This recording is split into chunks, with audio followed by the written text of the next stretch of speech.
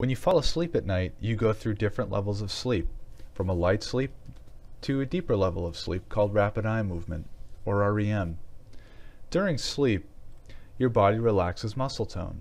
The deeper levels of sleep, and especially REM, are necessary for your body's restoration and healing.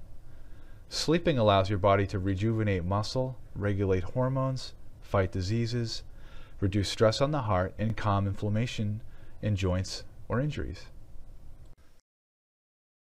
When you have sleep apnea, the muscles in your airway relax during sleep to the point of blocking your airway.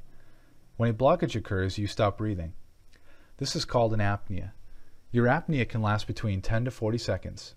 Remember, your brain now detects a lack of oxygen and signals your body to breathe faster and for your heart to pump harder, but your blocked airway prevents any oxygen from entering your body.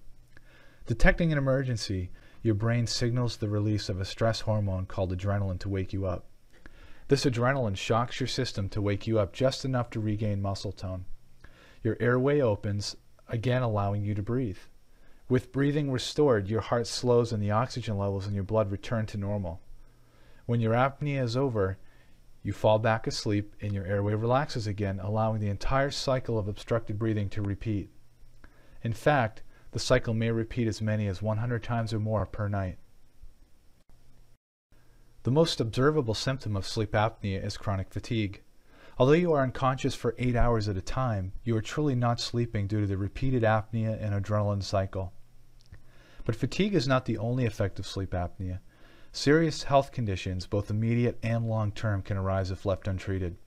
The stress hormones released put you at a potential risk for high blood pressure, congestive heart failure, heart attack, stroke, diabetes, obesity, and arrhythmias.